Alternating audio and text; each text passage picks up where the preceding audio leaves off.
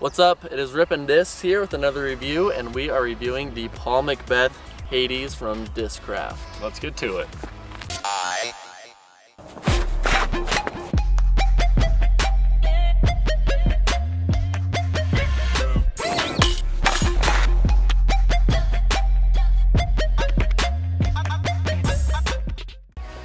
Big thank you to Infinite Discs for sending us the Hades for our review today. Be sure to go visit their website. We will put the link in the description for anything disc golf related. Yeah, they have everything from discs, bags, baskets, everything you need. So make sure to check out infinitediscs.com. Infinitediscs.com. But wait, call right now and we'll double the offer. Just pay separate processing and handling. Going with just a flat shot, should ride a little bit to the right and then come back pretty hard with that 2 fade on it.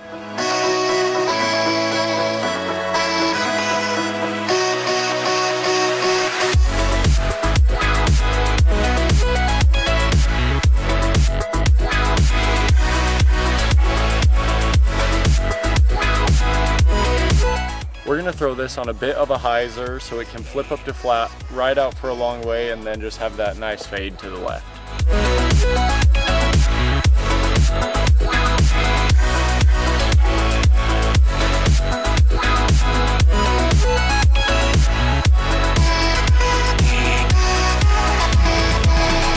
We're going with the anhyzer on this shot, and I'm going to put it on the Annie, and it should just work its way pretty dang straight for the duration of the flight until it probably finishes straight, but we'll see what happens.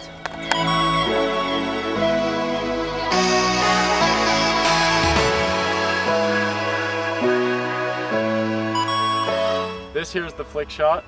This disc does like to start out pretty flat, but it will turn a little left and then a pretty reliable drop to the right.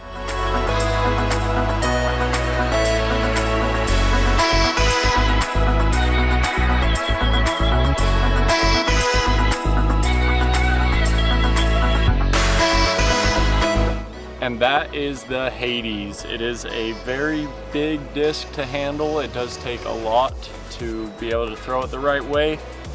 I wouldn't recommend it for a beginner personally, but I think over time as it breaks in, it will become easier to throw. Yeah, for faster arms like Paul Macbeth, I mean, he gets this thing to turn and do whatever he wants.